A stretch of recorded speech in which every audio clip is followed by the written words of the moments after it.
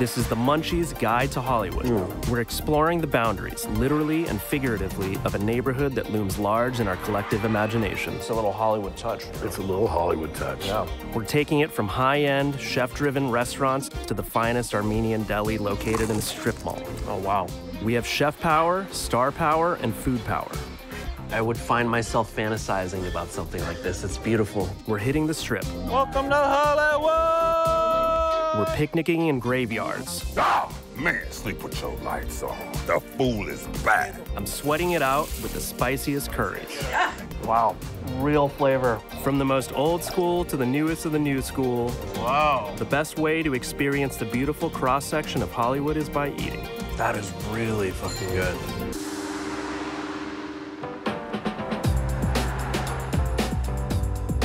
Can I get some tops for the hidden treasures, please? I grew up on the Sunset Strip in my family's Thai restaurant. I followed in their footsteps and have my own spot, Night Market. We specialize in Thai drinking food. It's spicy, bold, and flavorful. I always talk about how Night Market is more of like an LA restaurant than it is a strictly Thai restaurant. So this is our pastrami pad kimao. Langer's pastrami drunken noodles. Langer's is like the iconic LA Jewish deli. My tastes are influenced by growing up here in LA, being an LA kid. We obviously are based in Thai food. We used to do only 100% super traditional food in the Talisai era.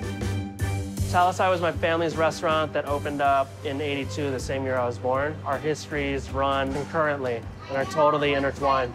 I was basically hanging out here, in the kitchen, sleeping in the office. All my non-school hours were here.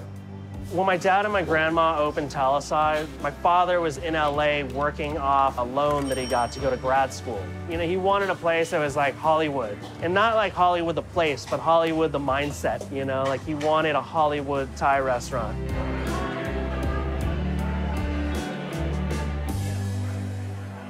Hollywood at that time were many Thai restaurants. They were really seedy, like hole in the wall. We started with the idea of trying to appeal to the upscale segment of the market. We didn't know that the A-listers and all the legends, from Bob Dylan to the Mick Jagger, love it.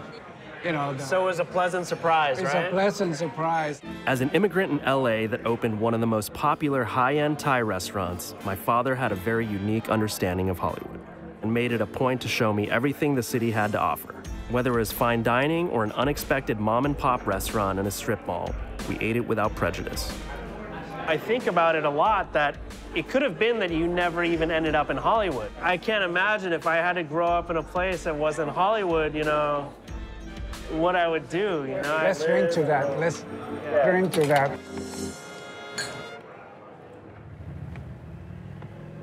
What makes eating in Hollywood so unique is the variety in food and experiences. It's a place where you can go to a Michelin-starred restaurant for a seafood-focused tasting menu, then drive 2 miles east to a Chilean deli for empanadas. I've driven by Rincón Chileno about 1 million times, and today I'm stopping by to try their specialty, empanadas. Este restaurante ha estado aquí desde el año 1973. Lo comenzó mi mamá y su esposo tratando de tener un lugar para la gente que venía de Chile huyendo de los problemas políticos. Good morning. Morning, Ricardo. How are you? you? ¿Cómo está? Welcome to Rincón Chileno. Tell me, you're what should ready I to eat? eat empanadas? Empanadas? Yeah. Okay, let's do it. You are taking care of your belly? I need to. I suggest the baked I one. need to. Okay, so let's do one of the baked ones. And then pick up a good Chilean wine. That's the best combination. Red wine and an empanada. Red wine That's and the way to do empanada it. is gorgeous. I'm gonna give you 2 beef, 2 chicken, 2 spinach and cheese, and 2 ham and cheese. Gonna heat Could them you up? wait a couple of minutes? I'm gonna reheat them. Okay, great. Thank you. Okay. Ricardo is heating up, I think, 50 empanadas for us, and it's before 10 a.m. And he's insisted that we have to have a bottle of red wine with the empanadas because you can't have empanadas without wine. So I'm excited. El señor Ricardo me puso un maestro chileno y este es el pino. pasas, huevo, aceituna. Se le pone pegamento para cerrar la empanada. Esto es lo que la distingue. Se pinta con esta pintura antes de que se metan al horno para que queden doraditas. Do you have a favorite flavor? My favorite are the beef ones. Can we taste these together? Will you have one with me? Together with what? To eat together. Together with wine. Yeah, come help me with the wine. That's a good choice. Ricardo picked out a Chilean red and finally agreed to sit down with me. This is for who? That's for you. Oh, for me? Yes. All right. You're very generous. You can't let me drink alone. Okay, let's make a toast Let's make a for toast. a new customer and New a friends. new friendship. New friends, love Cheers. Salud. it. Salud. So what do we have here? In Chile, we usually use our hands Okay. to eat the let's do empanadas. that. You have two different types of salsa? The green one and the red one, juicy, eh? That's fresh out of the oven. Yeah. It's delicious. What's inside of this? This is ground beef, This is the ground beef with onions onions. and condiments. And the dough is made with eggs, milk. It's very rich, the outside. It's very hearty. It keeps you full all day. Yeah. I like this. This one looks like the ham and cheese. Let's try this one. Yeah. It's different. Yeah, because it got cheese. South American hot pockets. It's our typical food for 18 de septiembre, which is Independence Week. Ahora vienen los nietos de los primeros clientes que tuvo mi mamá. Gente que apenas habla español, pero el gusto por las empanadas y por la comida chilena no han perdido. Chilean people don't gather in one area. They are all over, spread out. But your restaurant is the gathering place Yeah. for the whole community. This is the place where they meet each other. I can toast to that. Congrats. Well, Congratulations. salud. Gracias. Salud. Every restaurant owner dreams of creating the ultimate neighborhood gathering place like Ricardo has done. I'm curious to see how you do that when you're in the heart of Hollywood. This is ground zero for Hollywood. We're on Hollywood and Vine. Just up that way is the iconic Capitol Records building that you see in every single photo. There's definitely a lot of history, and it's fun to come up here as someone who is from LA because you kind of take it for granted. You know, you forget that it's up here, but it's now home to one of my favorite restaurants, so there's a reason to come up here. APL is the newest restaurant from chef Adam Perry Lang. Originally from the East Coast, Adam's specialty is all things meat. He's a veteran of fine dining institutions like Le Cirque and Danielle and recently opened his first restaurant in LA. Adam is one of the most involved restaurant chef owners I've ever seen. This guy oversees all aspects of the meat, cuts every steak, and even forges his own fucking steak knives. If you see his Instagram, you know that his commitment and dedication reaches far beyond the restaurant. From his whole fitness get down to a daily meditation practice, Adam is one of the most driven chefs I've ever met. I just need to meditate for like 5 minutes, like sit down, he's gonna do it with me. I'm spending a day in the life of chef Adam Perry Lang. We're about to start a workout, and I really hope I don't die. We're at Milad's Beachbody Fitness. The name alone is crazy. I'm extremely hungry because he told me to come on an empty stomach. Adam is so much about his process. I think it's very taxing on his body, and so he has to basically be in like superhero shape to do it, and he is. Hey, buddy. What's up, chef? How's it going? Thanks for having me. So happy you're doing this. So we're just gonna do things nice and easy, you know? I'm not here to kill you. I want you just to like make connections, okay? Okay, I've accepted it. Working out is it's a foreign concept to me. Yeah, when was the last time you worked out? About 6 to 8 months ago. I've been training Adam for 2.5 years. So the system that we set up is just really about balance, proprioception, perception, lots of flexibility, range of motion, joint mobility, all those things that you use during regular life. This feels amazing on the feet. I don't know how you guys are gonna tie this in, but bless you, you know? You having fun? Yeah. Come with me every day. So do you do this every day before you go to the restaurant? Yeah. I heard 6 days a week. We're warmed up now. This is a warm-up? Yeah. It's wild. I make this the worst part of my day. This way, everything else is easy. It's all stress. Don't matter what you get from the kitchen, you get from exercise. It's just overload your body with stress, and you know you overcome that, And then you turn around, and service is easy.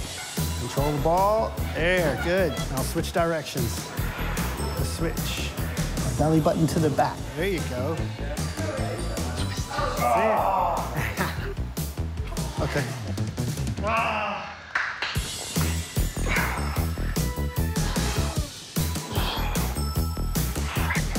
Pull up. Boom, that's it. Isn't it fun watching this? I love it.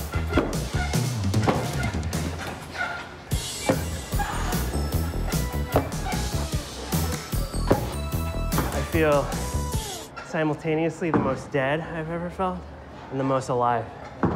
This whole type of workout seems so systematic to me. Are you very systematic with what you eat also, or no? Not too much. I just love process. You know you're a great chef because you've done things over and over and over again. Mastery comes from repetition.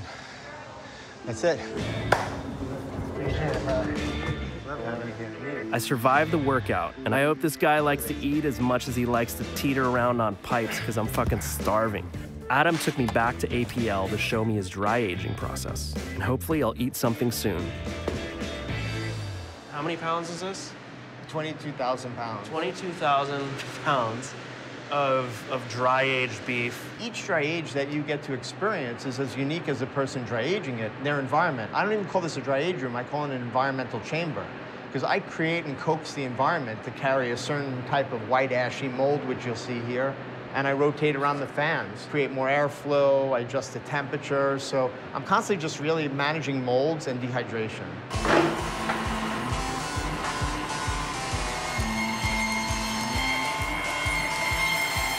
I don't cut for the bones. You don't eat the bones. I go through. There's certain muscles that are good. It's also very soothing to do. It's very zen-like, you know? It looks cool too. It's like clean. It's beautiful. But the tenderness is the thing. You see that? I know that you went back and forth whether to think about this place as a steakhouse or as just APL restaurant. I never called this a steakhouse, an APL restaurant, because I wanted to build a neighborhood restaurant. It just so happens that my specialty is beef. I also have a real, I love to pay an homage to kind of like a purpose. I love traditional steakhouses, and I don't really like to mess or put spins on things. Some days I feel like it's a steakhouse. Right. Other days, I'm putting my Jewish specialties. I mean, how many steakhouses do you see have matzo ball soup on the menu? But it's freaking the best matzo ball soup I think you'll ever have outside of maybe your grandmother's. I don't want to compete with anybody, you know?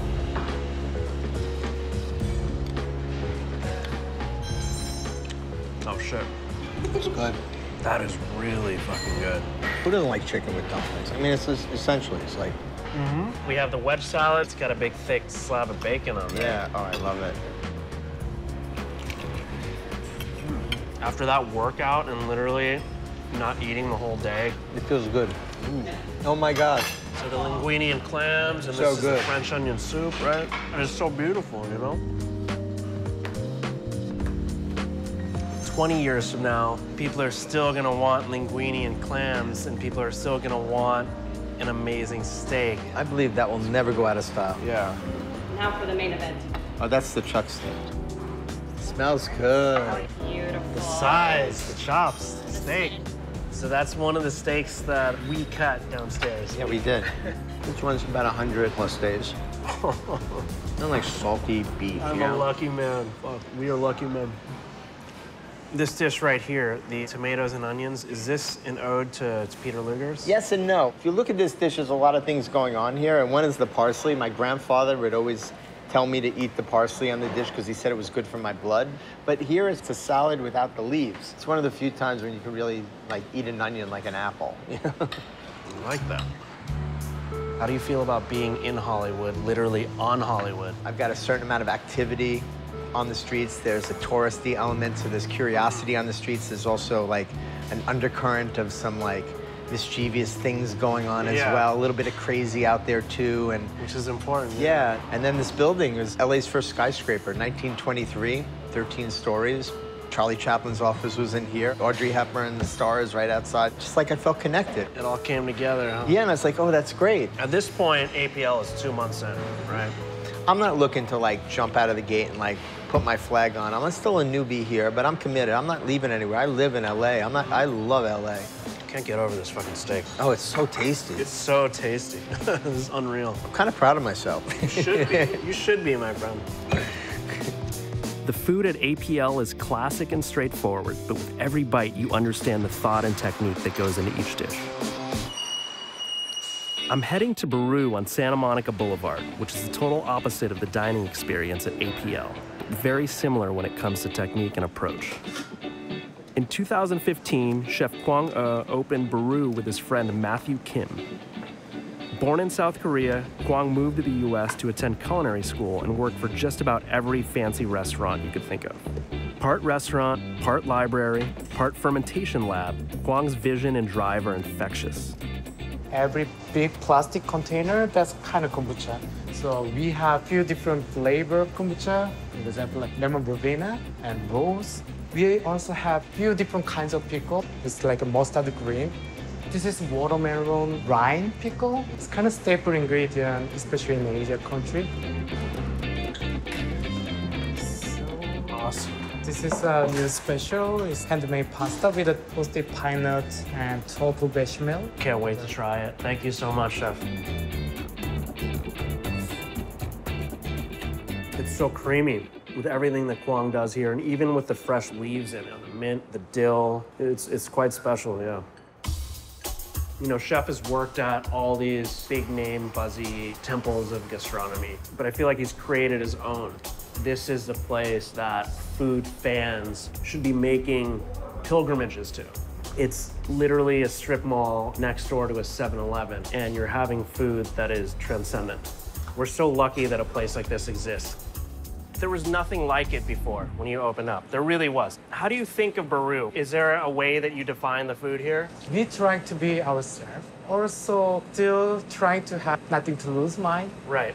I just want to put all my learning from so-called fine dining and the great restaurant in the world, more like a casual way. So many more people can obsess to food. That was kind of intention. This is seaweed chip, so we just cook it in the deep fryer. So it's like a seaweed chicharron, kind of. Kind of, exactly. Is this your first time making this dish? Yeah, so I don't know. You can criticize, actually. So just mix it, and then you can actually try this one. Maybe I'm gonna try to make like a bar version of that raw shrimp marinated in soy sauce. So that's phenomenal. Is it? You were not only a cook in the Korean army, but your job was to cook for the general, like a private chef. Yes. For general, I actually learned really traditional, authentic way how to make Korean, like a kimchi jjigae, kind of kimchi stew. It seems to me like it's a formative experience, maybe taught you a lot about, you know, it gave you character and that kind of thing. Me personally, just goal is just open the restaurant in out of my country, because I just want to challenge before maybe getting old. So I'm making like a fried chicken rice bowl because our favorite fried chicken sandwich is night market. So it's kind of homage. Okay. And you can just kind of mix it all together. True to Baru form, they take that really basic notion of like fried chicken and they turn it into art. It's a beautiful, beautiful thing. I remember telling people that Kwang's gonna leave one day and he's not even gonna tell anyone. He's just gonna disappear one day because he feels like doing it. Maybe there's a chance. Absolutely, I wanna do that. Maybe I kind of changed my mindset. I don't wanna say like a mature way, but more like kind of flexible, having more, a little bit more flexible.